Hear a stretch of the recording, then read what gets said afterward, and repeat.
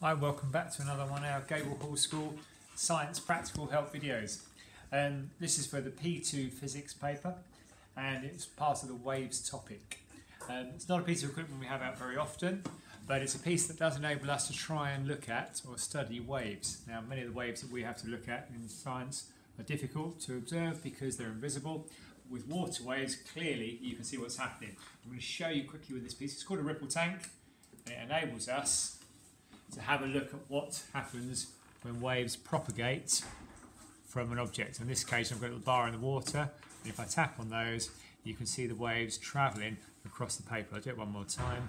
So I tap it across and the wave, and actually you can also see some of the waves reflecting back.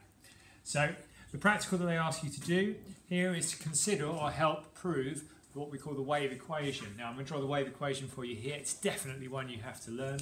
It will almost definitely come up in the exam, and it is that wave speed, velocity, equals frequency times wavelength, and wavelength's got that strange Greek symbol called lambda.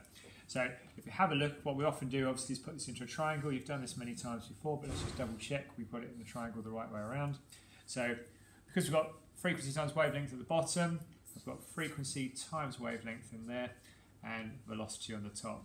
The point of this experiment is to try and show you what happens since the speed of water, or the speed of the wave inside the water, is controlled by the depth of the water. I'm going to keep that the same, so hopefully my wave speed stays the same.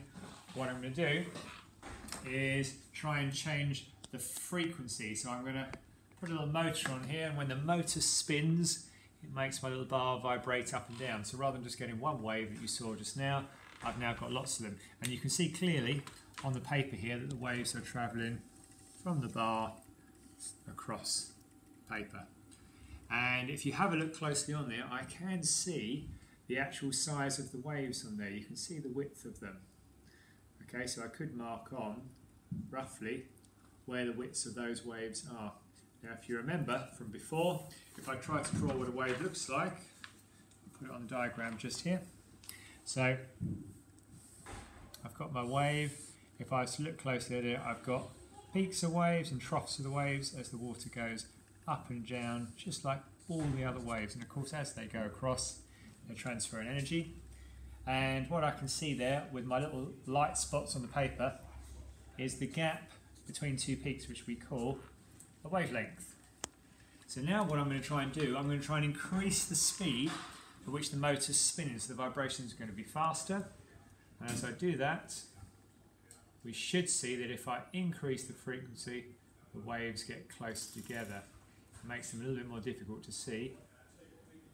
But I think now if you have a close look there, you can see that the waves are very, very close together. So where they were spread out before, if I was to draw the pattern on again, I've now got the waves very close together.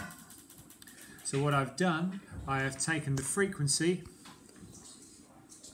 and I've doubled it. So this was the original frequency. I've increased the frequency by 2, and if you have a look at the wavelength, in other words, the gap between the waves, where the wavelength was quite big before, you can now see the wavelength has shrunk. In fact, what happens is, if you double the frequency, you halve the wavelength, which is exactly what happens in the formula here.